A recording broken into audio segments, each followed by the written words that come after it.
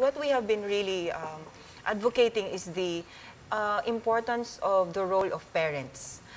Even, I would emphasize po, our war on drugs po talaga. Because we've seen young people involved in the trade po talaga. The thing that we see here is yung parental guidance po talaga eh. The moral fiber of a child comes from home po talaga eh. We have to see that first. Mag-uumpisa po talaga sa magulang. Sabi nga niyo po kanina, it takes a village to raise a child. It is true. But of course, it begins at home. Sabi nga po natin. So, yun po yung nakikita natin. It is also true, as the good congressman has mentioned, we have a law that criminalizes parents neglecting their children. And at the beginning of this government, the presidency, we started implementing po yung curfew hours. And of course, to our surprise, talagang ang nag-complain yung magulang pa, no? Bakit daw hinuhuli namin yung mga, ina-apprehend yung mga bata. And then, unfortunately, there was a TRO filed. We stopped the implementation dahil po talagang kailangan namin sumunod sa kung ano man po yung iuutos sa atin.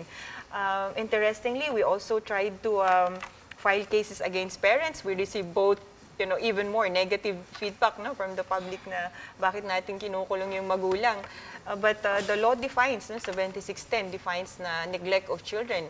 We can file cases against parents. What is so difficult also is the fact that sa isang ganitong klaseng nangyayari, it always boils down to ano ang gagawin ng parents. Because sasabihin, ma'am, hindi na po namin talaga kaya. Ang tigas-tigas po ng ulo ng mga batang yan. And there are some cases where the parents themselves send the children to work as drug couriers. Yes, that's the fact. Yun na nga po yung nagiging problema. Kasi sila mismo yung gumagawa ng ganito.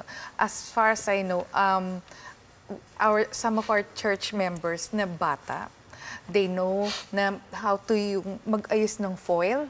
Kasi it's their job na magtupi nung foil for yung para gamitin, for shabu.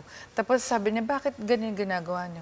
Kasi po kikita po ako ng 1 peso per foil pag ginawa ko po ito. So that's the only way na parang for me na makasustain ako na pumasok sa school, yung allowance na makukuha ko dito.